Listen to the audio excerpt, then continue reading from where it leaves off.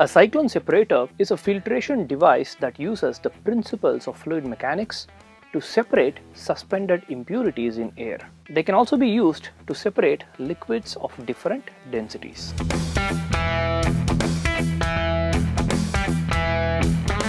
Cyclone separators are quite efficient in removing large particles as they do not have moving parts. That being said, they're kind of inefficient when your particle sizes are very small. The way this device works is quite interesting.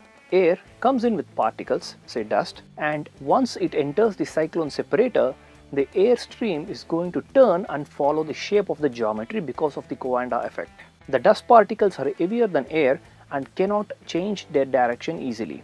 Hence, they hit the wall, lose their momentum and continue to spiral down and get collected. But how are we preventing the air from going through the dust outlet? Well, this is where pressure helps us.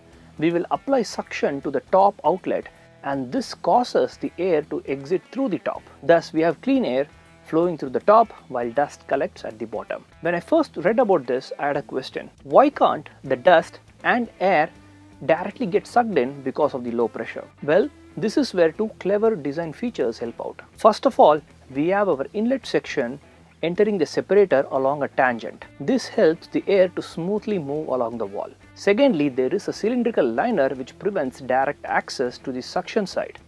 When a particle is spinning, it will experience a centrifugal force which pushes it radially outwards, which helps us. Now, all of these simulations were done using ANSYS Fluent.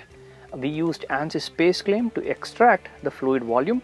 We have to do this because the original model contains a lot of components that are not in touch with the fluid domain. Once we have done that, we proceed to meshing.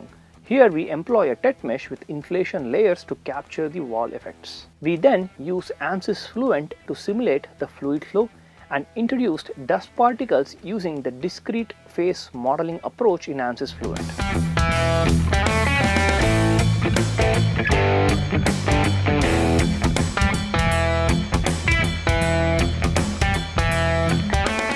Alright, hope you enjoyed this video.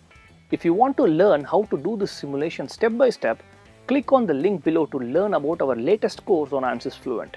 Thanks, bye.